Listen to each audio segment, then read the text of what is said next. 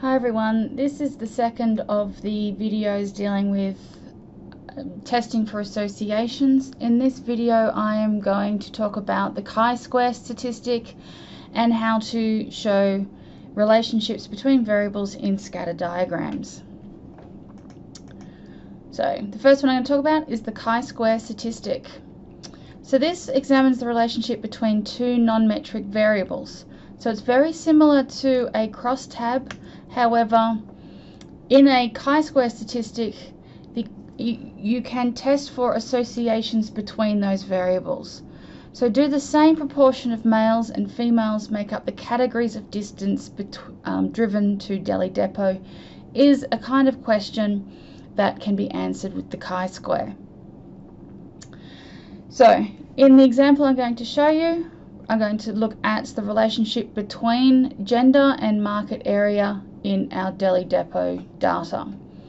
So the procedure is shown here on the right. We'll go to SPSS, and the procedure for a chi-square is very similar to a crosstab, but there are some key differences here. So we need to go to Analyze, Descriptive Statistics, and Crosstabs. We need to select our first variable, in this case market area. It doesn't matter which way around we put them, but market area I'm going to put in row, and gender I'm going to put in columns. So the next two things are slightly different depending on whether you're using SPSS or PSPP. In both you can click the statistics, and in SPSS you need to select chi-square. So I'm selecting my chi-square. If you're using PSPP, it will already be selected and you do nothing except say continue. And then you need to select cells.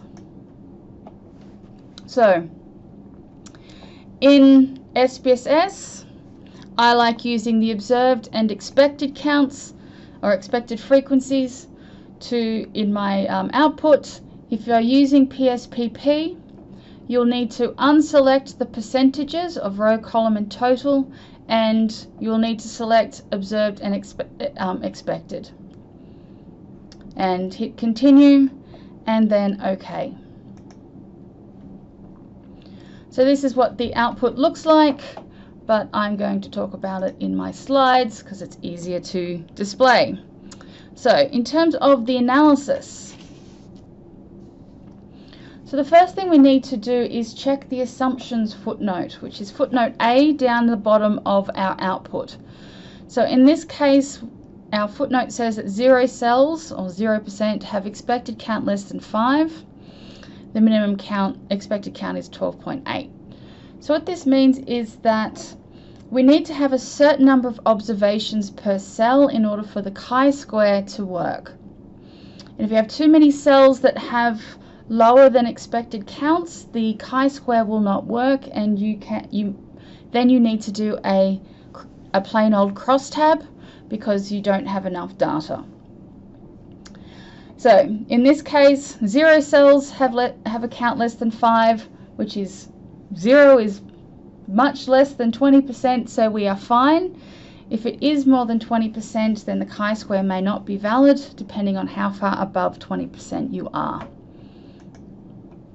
So the second thing we need to do is check the Pearson chi-square and asymptotic significance, two-sided. Yes, say that 3 times quickly. So, because our significance of 0.000 is less than 0.05, we reject the null hypothesis and accept the alternative hypothesis and say that there is a significant difference between the number of males and females and the distance they travel to Delhi Depot. So, in order to figure out in what direction this difference is occurring, we then look at our counts versus expected counts in the cross-tabulation table.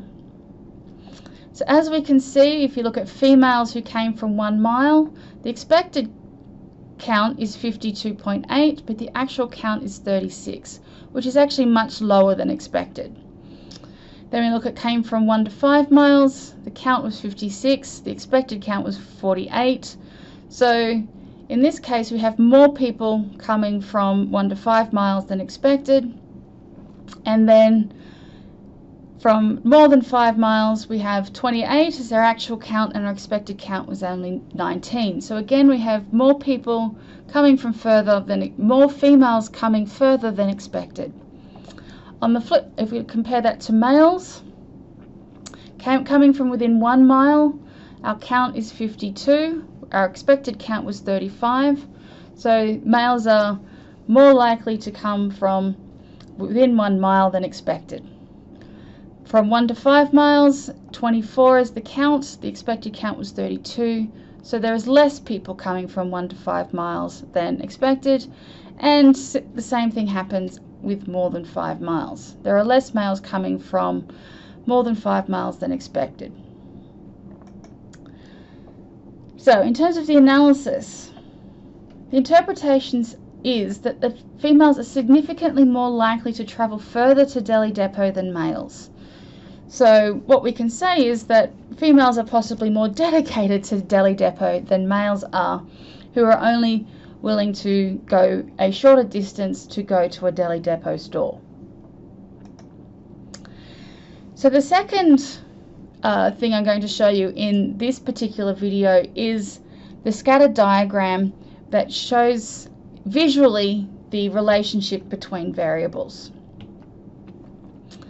So we need to do a scatter plot where we look at the covariation is the amount of change in one variable as it shown consistently, that is consistently related to the change in another variable. So we can use this for data generated using interval or ratio scales, but you cannot use it for categorical data, nominal or ordinal scales. So on the right you have your procedure. There are different procedures depending on what you want to do. The textbook uses one procedure, whereas I prefer to use a different one. I'm going to show you my preferred one. If you'd like, you can use the textbook procedure and you can follow their instructions. So do a scatter plot, we go to graphs, something builder, something different, and we go to chart builder. Okay, we've already defined our variable properties, so we don't need to do that. So down the bottom you have a thing called gallery, and here you see scatter. So I select scatter from the list of options, and it doesn't really matter which one you select. I'm going to choose so you can do a simple scatter. I'm going to use the simple scatter with fit line because the scatter plot is not necessarily the easiest thing to read.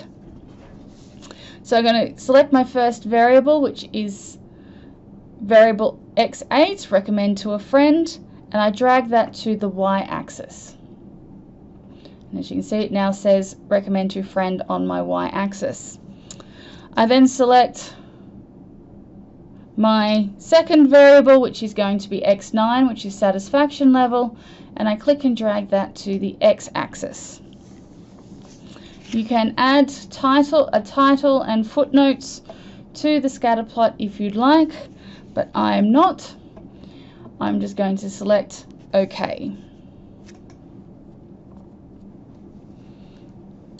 So here we have our scatter plot diagram. As you can see, it's the basic one is quite difficult to read. There are other ways to display this diagram. If you right click on it, you can edit the content of this scatter plot to make it more legible, change the colors, those sorts of things. But in our analysis you can also see that it includes what's called the R-square. Linear equals 0.361.